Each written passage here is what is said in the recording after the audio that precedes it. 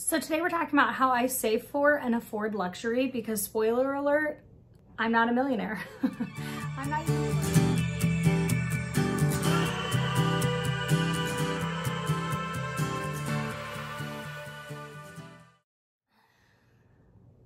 Don't forget to hit the subscribe button. I'll wait. Okay, you got it? All right, so you hit the subscribe button. Don't forget to hit the notification bell right next to it. That way you don't miss any of my future content. Hit the thumbs up button for this video if you want to see more content like it. And don't forget to follow me on Instagram over at Carolyn Gray Today, where I post up more day-to-day things that are going on in my life, and then just kind of hang out with me over there. So today we're talking about how I save for and afford luxury because, spoiler alert, I'm not a millionaire. I'm not even close to a millionaire. So let's just dive right into kind of some of the things that I do to save for my luxury items. Number one thing, and I can't stress this enough, budget your money. Tell your money where you want it to go.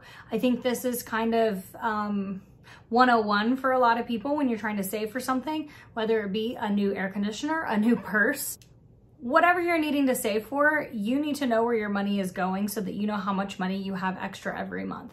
And so my husband and I have followed the Dave Ramsey program before, and we followed it to a T to get out of debt. And let me tell you, that program works. It absolutely works. It does take flexing some self-control muscles to be able to have the money you need and telling your money where to go. And I think that is one of the most important things you can do. And that's why I say it's number one. Sometimes you might come into money that you weren't expecting if a loved one passes away, or if, you know, you get a stimulus check from the government and all of your bills are paid and taken care of, and you've got your emergency fund set. You now have a little bit of extra money to do with what you want. And that is always up to your own discretion and how you're gonna do that. If you wanna put that in savings, put some of it in savings, spend some of it. If you wanna go out, go take a vacation, whatever you do with that money, just please make sure your bills are paid first. That is the most important thing. We always make sure our mortgage, our cars are paid. I'm trying to think, the dogs have food, we've got food on the table, we've got clothes on our back. Like, these are the needs in life. And then we get to have fun with the wants. My husband's a fisherman, and he, like, the fun things he likes to spend money on is fishing. I like to save mine up and spend it on some luxury items, something that I've been maybe looking forward to getting for a while. So those are all things you have to decide for yourself where you want your money to go. And remember that everybody has different priorities in life. Me, I save all my extra money that I can get, and I put them towards a luxury purse or a luxury good of some sort, because like, that just makes me happy. It's just fun to get something new in the mail that I've picked out and I've saved for. And I think things that come too easily don't bring you as much like satisfaction. So anyway, that is my number one tip: budget. The second thing I do is we just save. So we each get an allowance. We get allowance money each week, and I basically take that money and I don't even take it out of the bank. I just keep a note in my phone and I add in what money I've saved up now. For my birthday, I always get, my husband and I just give each other cash. Like, we just take the cash from the bank, and or like I just put it into my virtual bank. I don't actually take it out in cash. And that way I know, like, I've got X amount more towards my next purchase. Typically for my birthday, I will ask my family if they want to do something that they just, you know, give me cash so I can put it towards something that I really, really love, and not anything that I'm going to end up donating in a week, a month, a year. I have something in mind. I have like three things in mind that I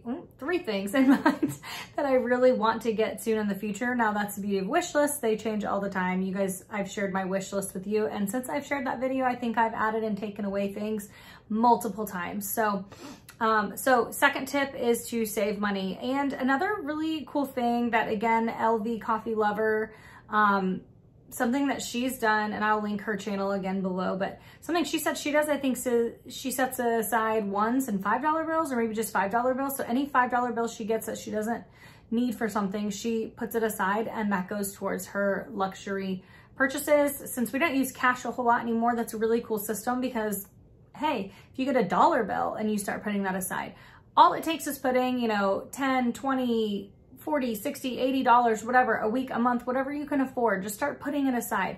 It's not that you can't afford luxury items, it's that you just haven't taken the steps to get there just yet, and I am here to help you get there. So kind of the third and fourth tips I have for you are similar. I would say if you already own luxury items, but you have luxury items that you're not using and you don't have any kind of attachment to, let's say you've gone through the whole like disassociating process that there is. I have one purse down here that I'm really considering selling. I think it's a Meso or Piano. I can't remember which is the smaller one.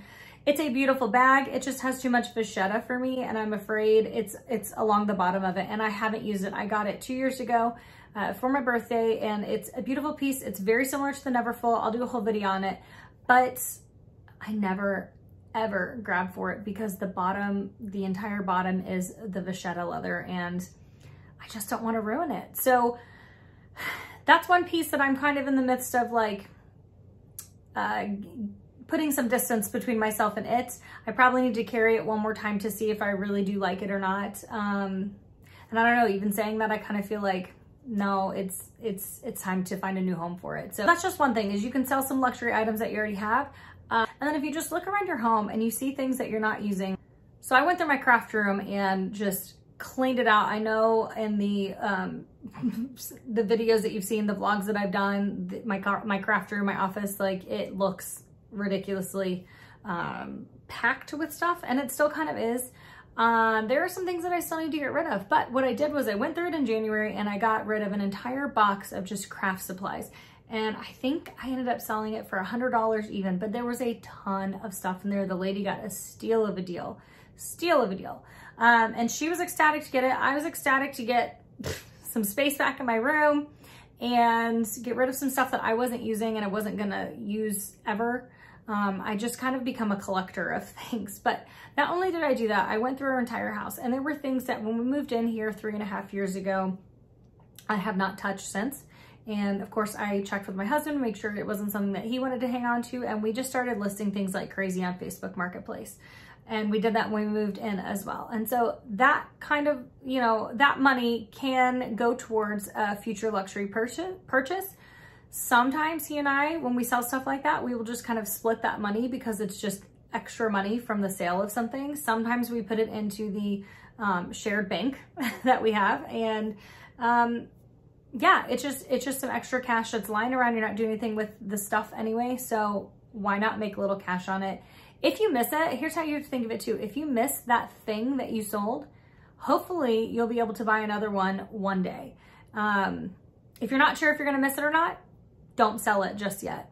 Keep a hold of it. See how often you reach for it. This is the same thing for clothes in your closet. You could sell on Poshmark, you could sell it on Facebook Marketplace.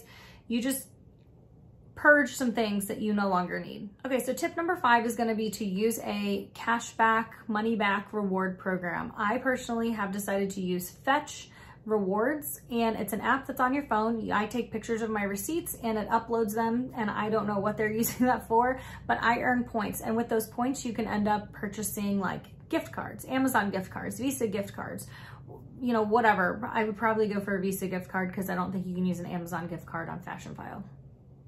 Different ways, like you're just getting cash back from things that you wouldn't have anyway, like you wouldn't have normally. So why would you not just go ahead and take a picture of that receipt? It takes you about 2 seconds, open the app, take the picture, let it do whatever it's gonna do, and you earn those points, and then you earn that cash back. So Louise Lane is the one I signed up from her, and I know she said that she's already gotten maybe 2 or 3 gift cards back from it. I just think it's so easy and such a simple way to earn some money back, some cash back. So I'm doing that. If you want to sign up for Fetch, I have a referral code down below, and when you sign up, I think you get extra points for signing up using that code, and I will also get some points from you signing up. So feel free to use that, and we both benefit. So tip number 6 is, again, just a really simple one, but look for ways that you can cut spending elsewhere in your budget. So we've talked about budgeting already. Now let's look at those line items in our budget and see, are you going to Starbucks every day? Are you spending, you know, $10 at Starbucks every day? All right, what if you cut it down to, let's say you went 5 days a week to Starbucks, $50. What if you cut it down to 3 times to Starbucks, Monday, Wednesday, Friday? So Tuesday, Thursday, you make coffee at home. You now have $20 every week that you can set aside for luxury items.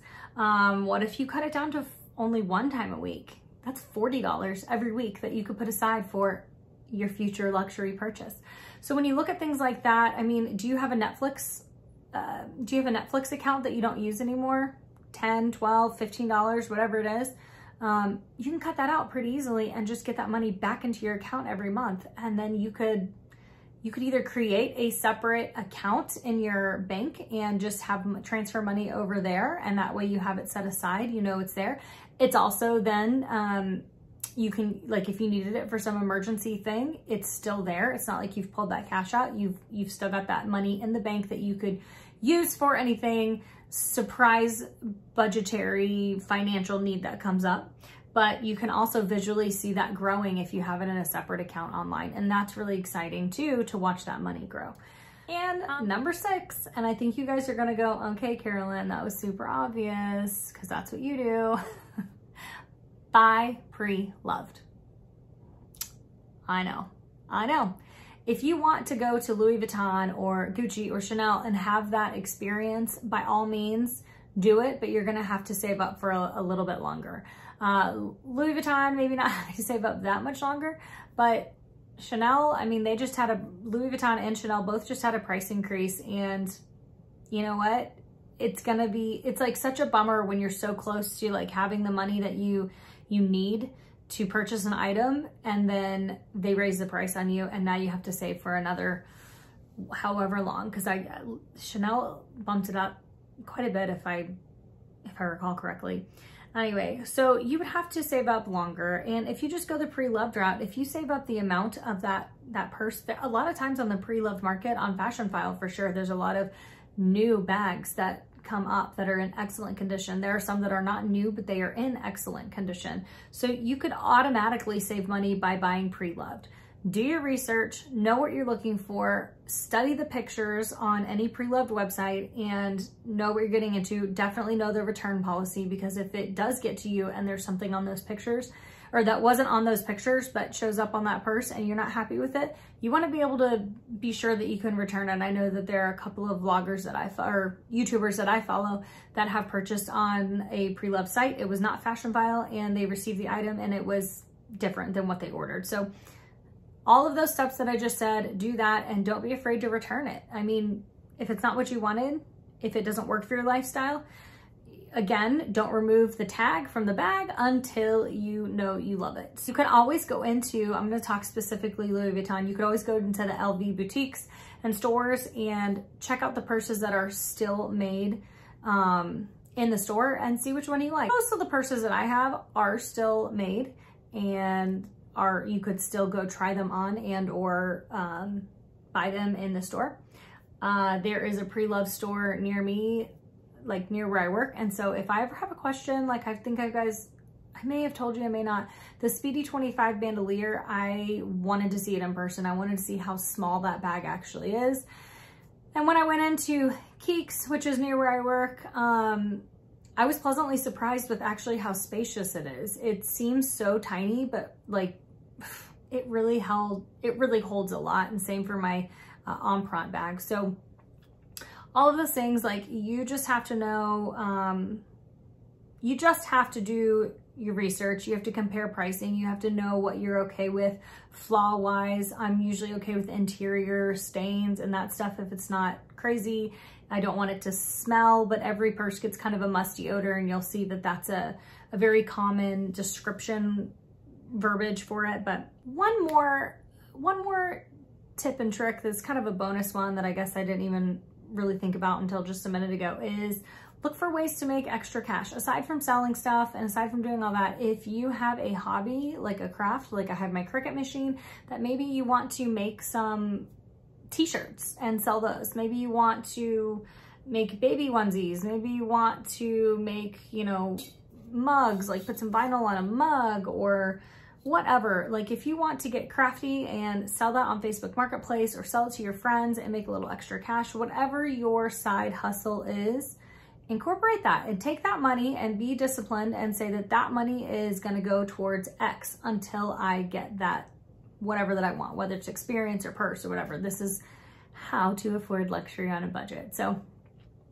I think that's everything that I have, tips and tricks wise. That's what I do to save for luxury. Again, we're not millionaires. We just budget our money and tell it where to go and then get to spend it how we like to. So my priority again is getting these really beautiful pieces, while Justin's is fishing gear. And neither of us, it's funny because we always say like neither of us really understands the other's like want to spend money on that, but we also like, if that's what makes you happy, go for it. That's all for today. If you guys have any tips or tricks on how you save for luxury, let me know in the comments down below so that I can start incorporating that into my life so I can save more money faster. I will talk to you guys next time. Bye.